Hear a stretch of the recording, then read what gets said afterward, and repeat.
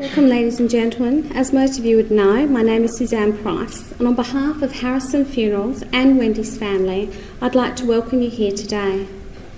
I've been given the privilege to officiate at Wendy's service here today, and at the conclusion you are invited to the lounge for refreshments to share your special memories of the time you spent with Wendy. We're here today united in a common bond of love and respect to celebrate, honour and remember the life that Wendy lived with gratitude and love. Being here today is a support and comfort for each of us, whether members of the family or caring friends. Our shared sorrow and grief becomes a combined strength, enabling us to both give and receive comfort from each other.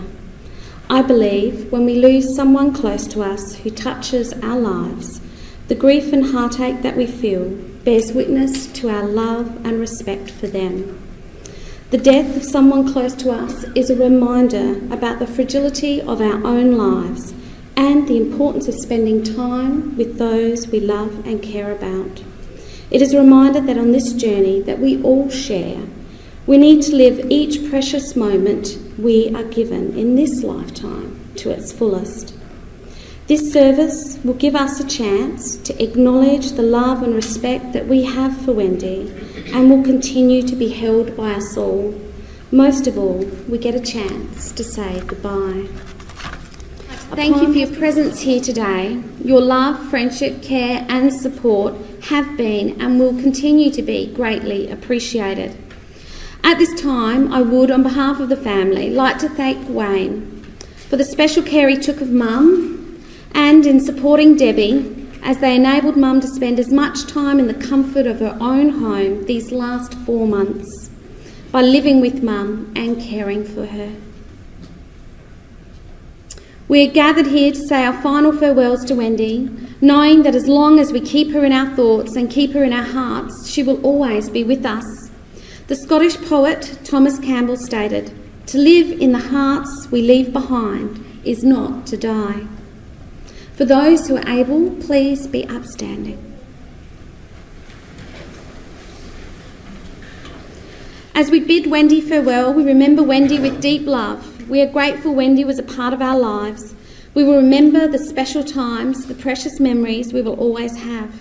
We will remember her deep love for her family, but most of all, we cherish her ever-present love in our hearts.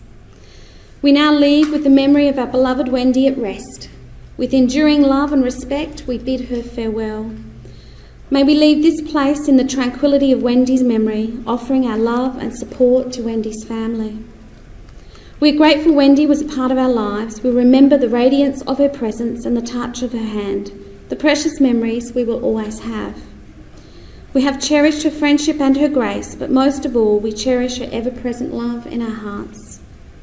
Now, with care and respect, with Wendy's sure and certain hope of the resurrection into eternal life, through the Lord Jesus Christ, we commend Wendy to the care of her Heavenly Father, and we commit Wendy's body to be cremated.